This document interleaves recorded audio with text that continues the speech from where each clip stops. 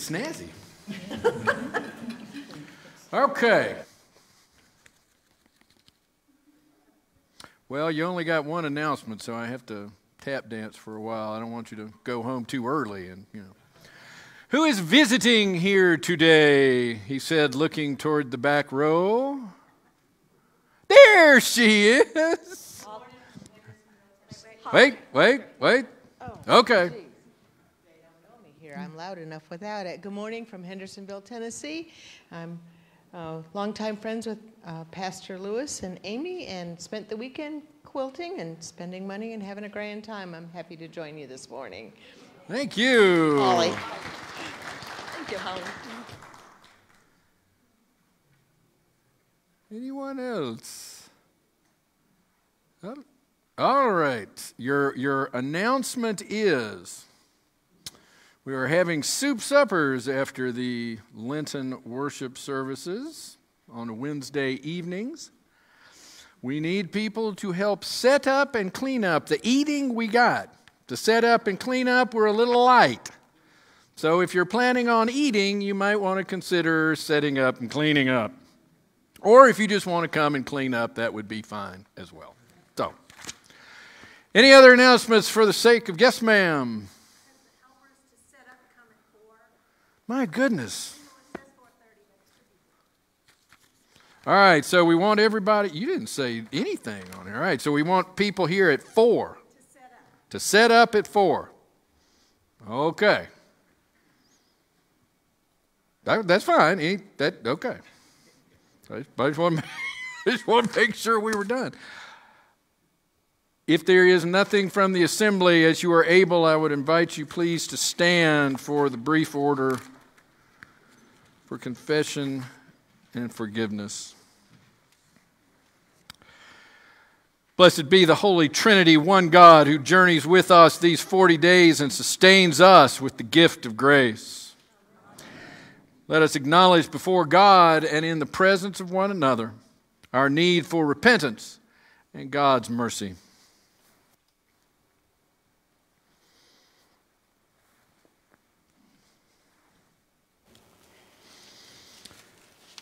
Holy God, we confess to you our faults and failings.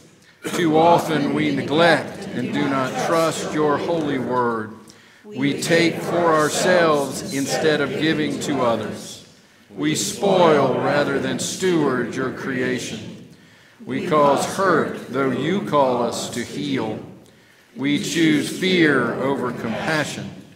Forgive us, renew us, and lead us as we seek to follow in your way of life.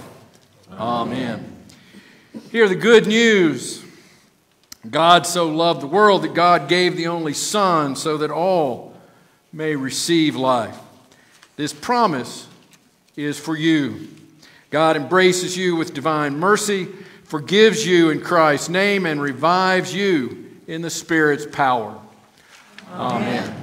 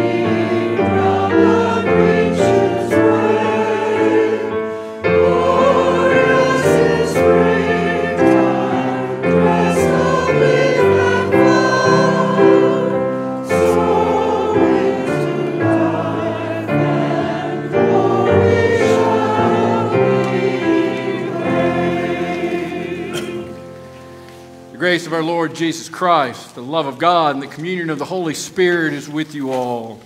And also with you. In peace, let us pray to the Lord. Lord, have mercy. For the peace from above and for our salvation, let us pray to the Lord. Lord, have mercy. For the peace of the whole world, for the well-being of the Church of God, and for the unity of all, let us pray to the Lord. Lord, have mercy. For this holy house, and for all who offer here their worship and praise, let us pray to the Lord. Lord, have mercy. Help, save, comfort, and defend us, gracious Lord. Amen. Glory to God in the highest, and peace to God's people on earth. Lord God, heavenly King, almighty God and Father, we worship you, we give you thanks, we praise you for your glory. Lord Jesus Christ, only Son of the Father, O Lord God, Lamb of God, you take away the sin of the world. Have mercy on us. You are seated at the right hand of the Father. Receive our prayer, for you alone are the Holy One. You alone are the Lord. You alone are the Most High, Jesus Christ, with the Holy Spirit, in the glory of God the Father. Amen. Let us pray. Lord God, our strength, the struggle between good and evil rages within and around us.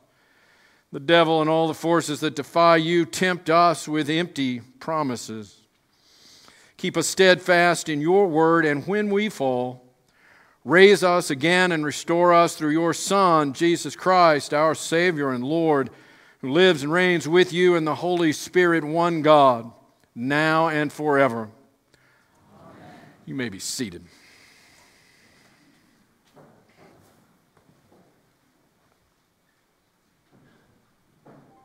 I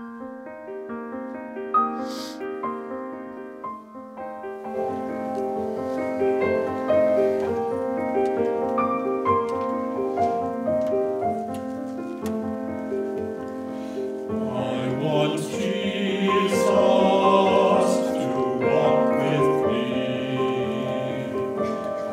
I want Jesus to walk with me. All along my pilgrim journey, I want Jesus to walk with me. Walk with me, Lord, please walk with me. In my trials, Lord, please walk with me. In my trials, Lord, please walk with me. When the shades of life are falling,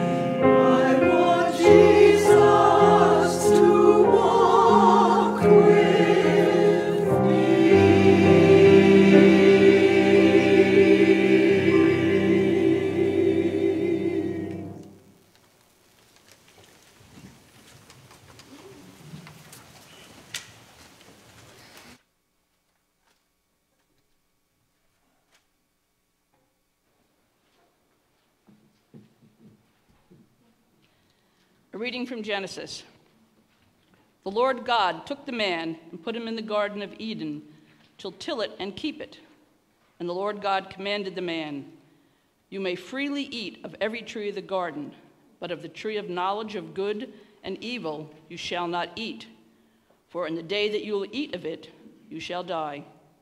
Now the serpent was more crafty than any other wild animal that the Lord God had made. He said to the woman, "Did God say you shall not eat from any tree in the garden?" The woman said to the serpent, "We may eat of the fruit of the trees in the garden." But God said, "You shall not eat of the fruit of the tree that is in the middle of the garden, nor shall you touch it, or you shall die." But the serpent said to the woman, "You will not die, for God knows that when you eat of it, your eyes will be opened, and you will be like God, knowing good and evil."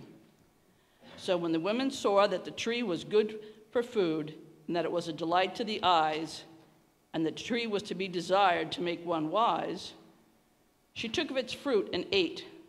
She also gave some to her husband, who was with her, and he ate.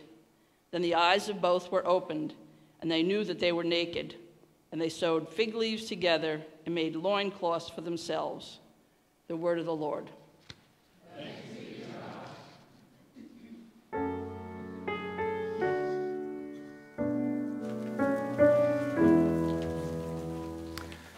Happy are they whose transgressions are forgiven, and whose sin is put away. Happy are they to whom the Lord imputes no guilt, and in whose spirit there is no guile. While I held my tongue, my bones withered away, because of my groaning all day long.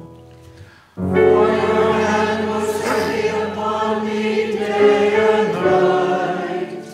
My moisture was dried up as in the heat of summer. Then I acknowledged my sin to you and did not conceal my guilt. I said, I will confess my transgressions to the Lord. Then you forgave me the guilt of my sin. Therefore all faithful will make their prayers to you in time of trouble. When the great waters overflow, they shall not reach them. You are my hiding place. You preserve me from trouble.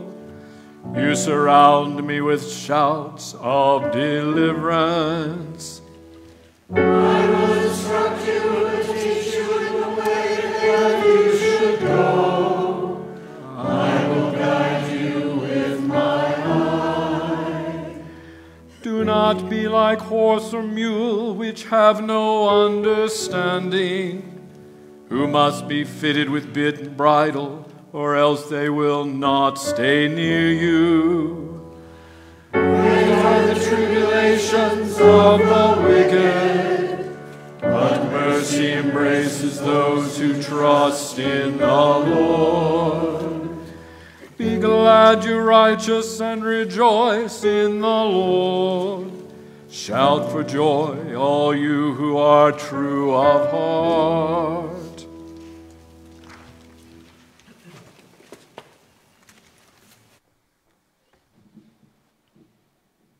A reading from Romans.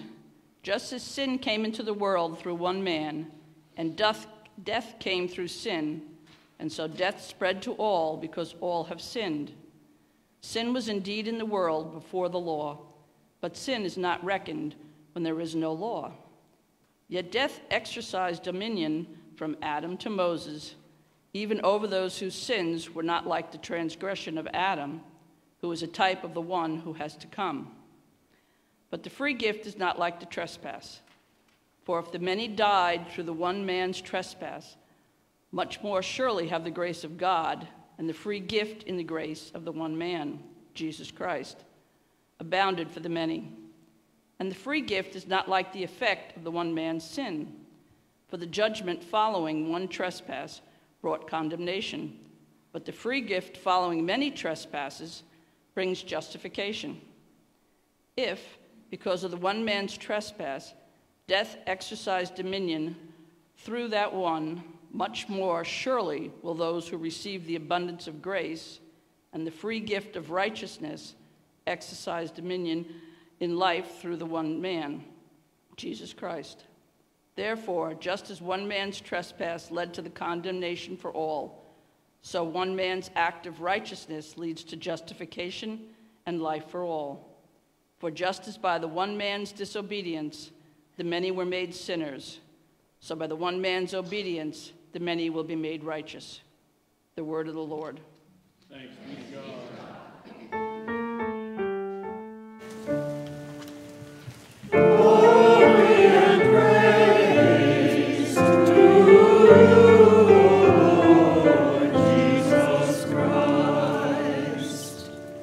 The Holy Gospel according to St. Matthew, the 4th chapter. Glory to you, O Lord. Jesus was led up by the Spirit into the wilderness to be tempted by the devil. He fasted 40 days and 40 nights, and afterwards he was famished. The tempter came and said to him, "If you are the Son of God, command these stones to become loaves of bread." But Jesus answered, "It is written, one does not live by bread alone, but by every word that comes from the mouth of God." Then the devil took him to the holy city and placed him on the pinnacle of the temple, saying to him, "If you are the Son of God, throw yourself down. For it is written, he will command his angels concerning you, and on their hands they will bear you up, so that you will not dash your foot against a stone." Jesus said to him again, "It is written, do not put the Lord your God to the test." The devil took him to a very high mountain and showed him all the kingdoms of the world and their splendor, and said to Jesus, "All these I will give you, if you will fall down and worship me." Jesus said to him, "Away with you, Satan, for it is written, worship the Lord your God and serve only him." The devil left him, and suddenly angels came and waited on him. This is the gospel of the Lord. You may be seated. Once upon a time in a land far, far away. Well, actually, it wasn't all that far. It was in upstate South Carolina. There were two custodians who worked at Trinity Lutheran Church, Ed and Carol. Ed was more outgoing. He had a quick smile and ready banter with everybody. Used to call my brother that left-handed guitar picker. Even though Steve did and does play guitar right-handed, he was, for all of his years at Trinity, that left-handed guitar picker.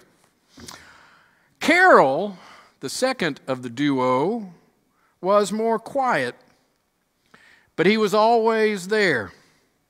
And when I was but a wee child, I was learning to sit still in church.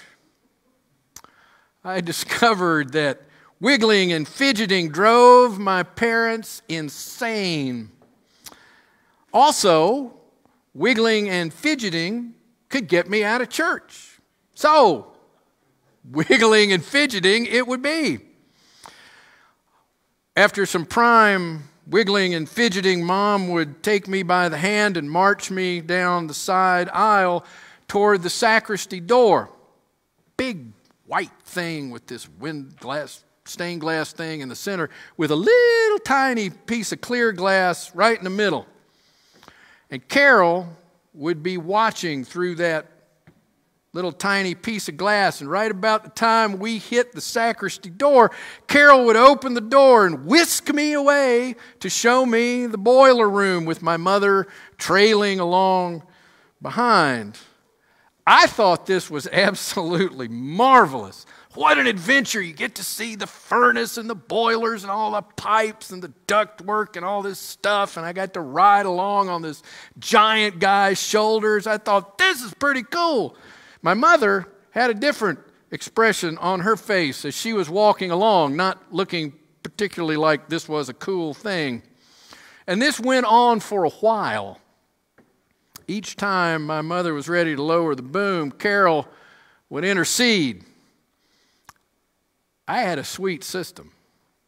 Get tired of church, wiggle a little bit, you get to go see the furnace and the boilers, bing, bing, bing. Worked like a charm right up until the time when it did not. On that last fateful week, we approached the sacristy door and Carol opened it right on cue, ready to go, and my mother said, not this time. Carol looked crestfallen. I just was scared. My mother and I had a brief discussion in the bathroom. There was no boiler room adventure, no riding on Carol's shoulders. In fact, I stood up for quite a while after that little discussion. What had happened? My plan was so sound. The execution was flawless. I was at a loss. It would appear that I was not in charge of the situation. And that was quite a shock to my young system. Later, I would encounter a poem by William Ernest Henley, Invictus. You may not know the poem, but I can almost guarantee you that you know the hook line. Out of the night that covers me black as the pit from pole to pole, I thank whatever gods may be for my unconquerable soul. In the fell clutch of circumstance, I have not winced nor cried aloud under the bludgeonings of chance. My head is bloodied, but unbowed. Beyond this place of wrath and tears looms but the horrors of the shade, and yet the menace of the years finds and shall find me unafraid. It matters not how straight the gate, how charged with punishments the scroll. Here comes the money line. I am the master of my fate. I am the captain of my soul. Now, it's one thing when you're 4 years old, struggling to make sense out of why you got to sit still on a hard wooden pew and listen to somebody talk about something you don't understand. It's another thing altogether when, as an adult, you apply this logic to life in community. When you apply this logic to interacting with the holy. Matthew's temptation narrative hits us where we live because the gambits of the devil are so deliciously timeless and contemporary. To be the master of my own fate, the captain of my soul, that really is attractive, isn't it? To be large and in charge. To have all that is and all that will be revolve around me. To be the center of the salvific universe. Grace may be fine for others, but I can do this myself. God may do most of the work, yeah, okay. But I still have to contribute that last little bit. That 0.005%, because without that, poor old God is helpless, waiting on me to get it together. Therefore, I am the master of my fate, the captain of my soul. I know you're hungry. Turn these stones into bread. Exercise a little power over the natural environment. Make it bend to serve you rather than you stewarding creation. It's just a little bread. Who cares? You're in charge. You're hungry. You need this. I know you're curious. Let's play a game of chicken with God. Force God to dance to your tune. Jump off of here, and God will save you. It says so right there in Scripture. Or stand on the corner and hold your breath until you turn blue. It's about the same difference. They're equally as effective because you're acting like a toddler. A big toddler, but a toddler nonetheless. My wants, my desires. Well, actually, me, myself. I'm just more important. Look at me, love me, save me. I can make God dance to my tune because I am the master of my fate, the captain of my soul. And the most obvious, don't worship God. Worship me, the devil. Man, that's just textbook. I'll give you all this. Sounds like me and my brother playing Monopoly. I'll give you this much. All of the kingdoms will be yours if the price is right. Just worship me. Don't worship God, worship me. That's textbook idolatry. I think the devil's starting to lose steam by the time he gets to the third temptation. That one's a little obvious. But taken together, the ancient is amazingly contemporary because the same temptation is present. Listen to the news. Read the paper. Watch the television. It's the same temptation. Be in charge. Be louder than everybody else. It's all about you. That's the temptation. To place self at the center. My wants, my opinions, my understanding takes precedent over all else. All of those temptations are idolatry. And all three are rejected by Christ. So when we get caught up worrying about, I don't know, vitally important things like what time we worship or what hymns we sing, perhaps it would be instructive as we begin another Lenten journey to ask, what do we worship? Why do we worship? And most importantly, who do we worship? Amen.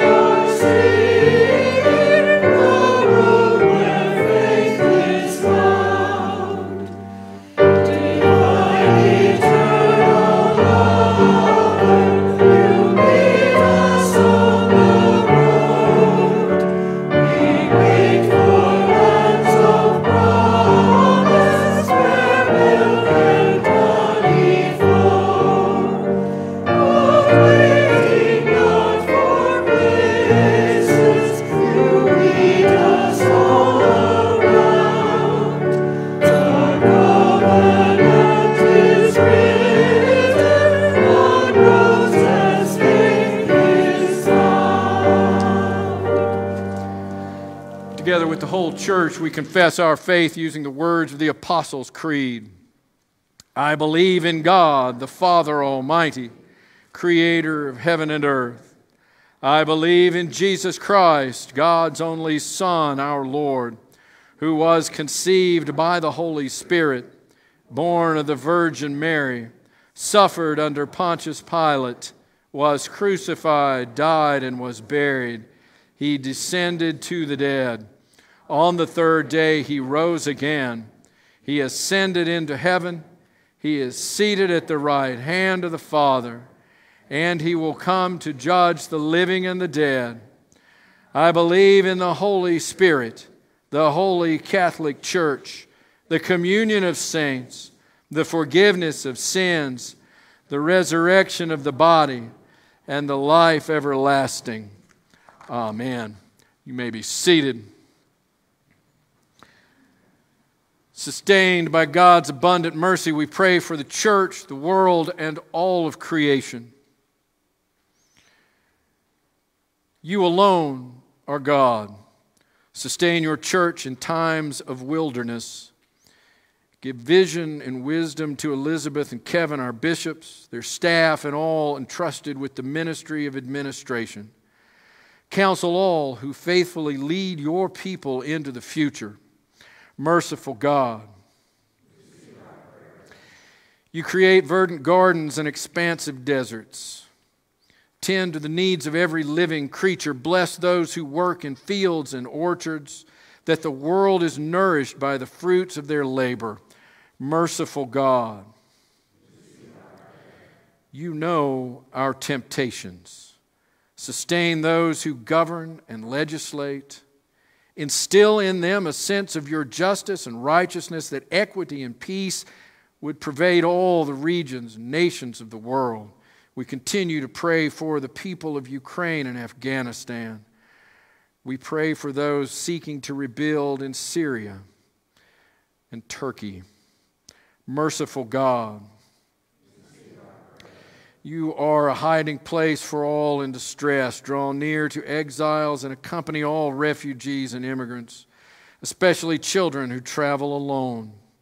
In times of trouble, trauma, or illness, surround your people with your steadfast love, especially Betty A., Don B., Sherry B., Ruby C., Tara Lou C., Dwayne D., David F., Judy H., Bill H., Carl K., Lowell K., Paul K., Pastor Joe, David S., Bev S., Vicky S., Grace and Walt T., Kathy and Larry W.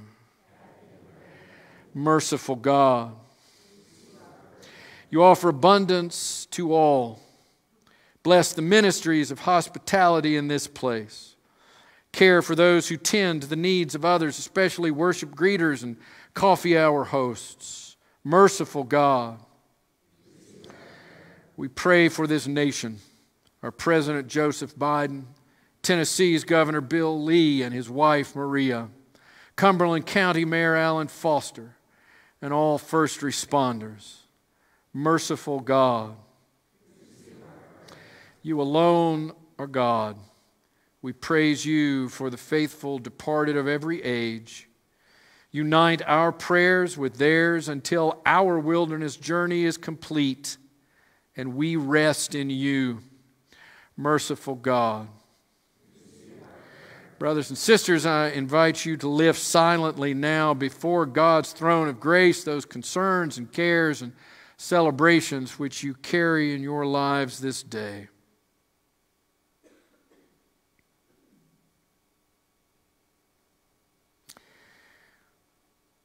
We lift our prayers to you, O God, prayers offered aloud, prayers uttered silently, prayers for which we have no words, all trusting in your steadfast love and your promise to renew your whole creation through Jesus Christ, our Savior.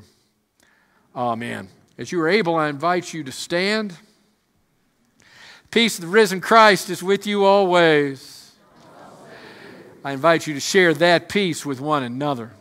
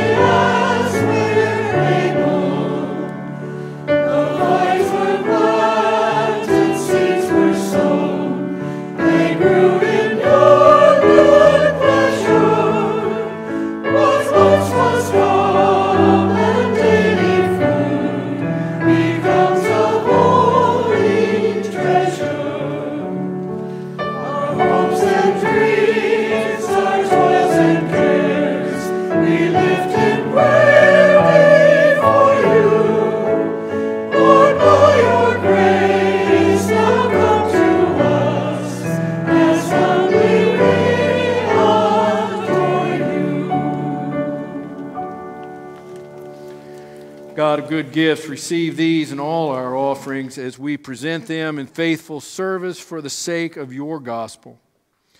Prepare our hearts to receive you in this meal as you pour out your very presence through Jesus Christ, the wellspring of eternal life. Amen. The Lord is with you, and also with you. Lift up your hearts. Lift them to the Lord. Let us give thanks to the Lord our God.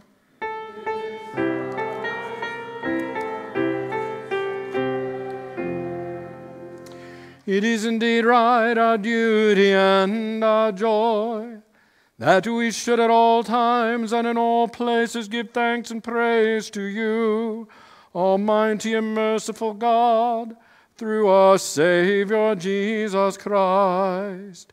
You call your people to cleanse their hearts and prepare with joy for the Paschal feast, that renewed in the gift of baptism, we may come to the fullness of your grace.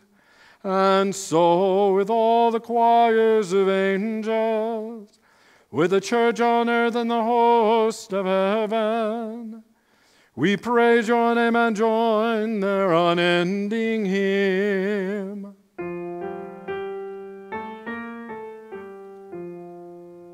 Holy, holy.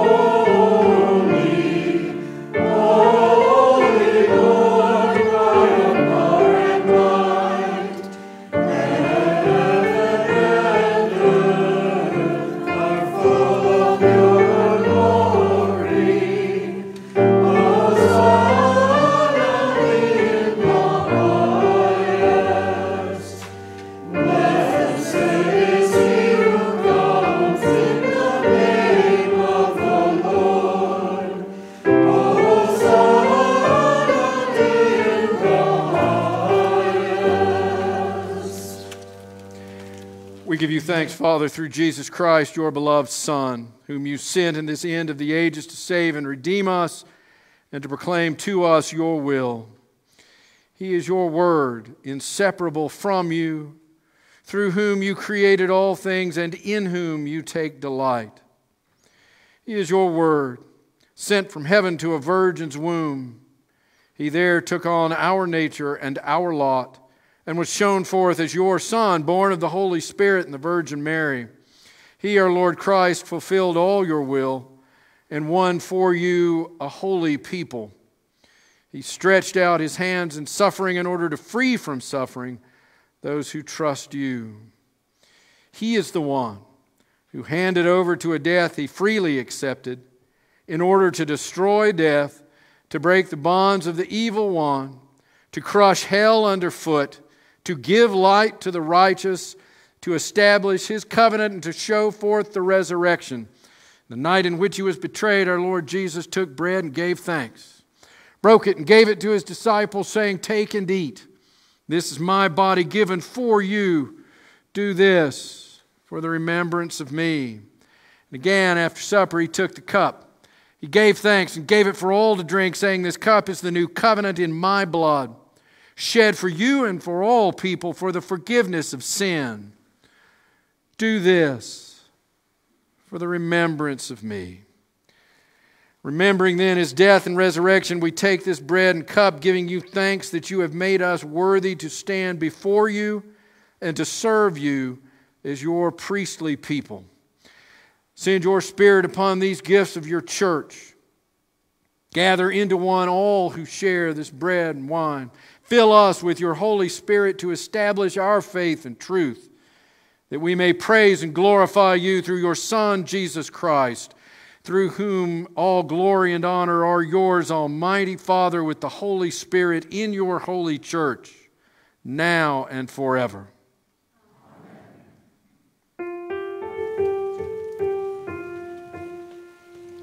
Our Father in heaven, hallowed be your name.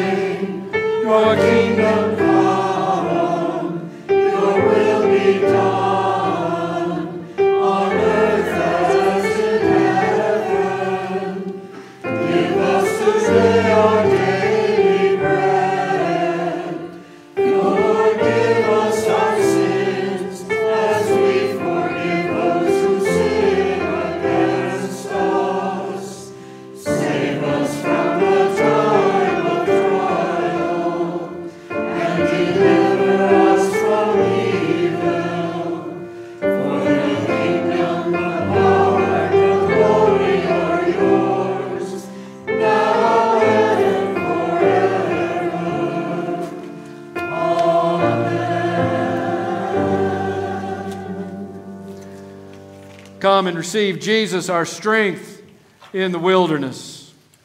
Thanks be to God. You may be seated.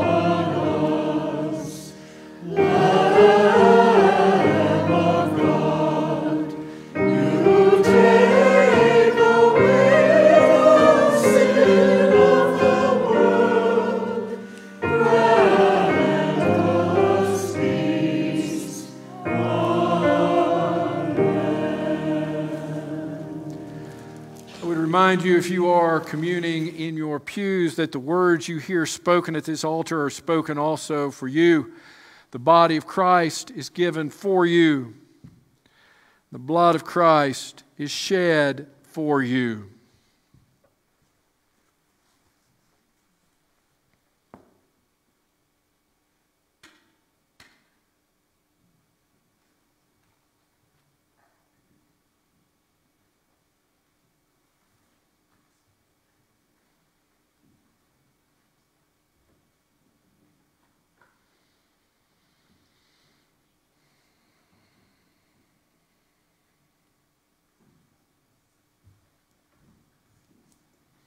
Body of Christ given for you.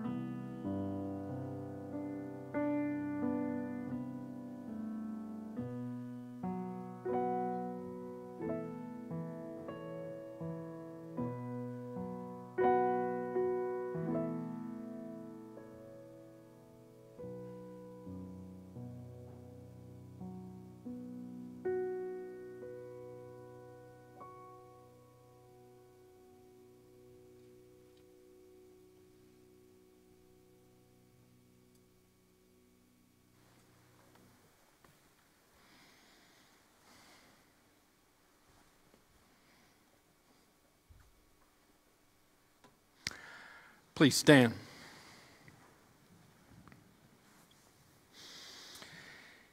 Embodied God, in this meal, we have tasted the goodness of Jesus. With the eyes of our hearts open to your promise, empower us to hear the needs of neighbor and touch the world with your love. God, the giver of love, Christ, the resurrection and the life, and the Holy Spirit of rebirth, bless you in this Lenten journey. Amen.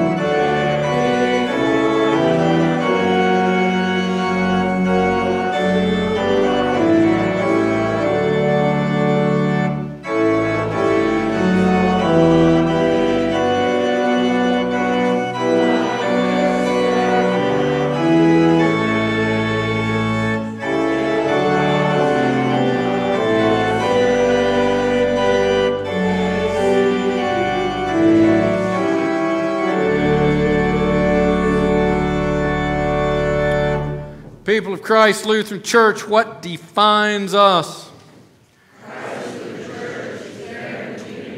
Baptized people of God, saved by the gift of grace, empowered by the Holy Spirit, and sent into the world to share the good news of God's love. Go in peace, serve in love.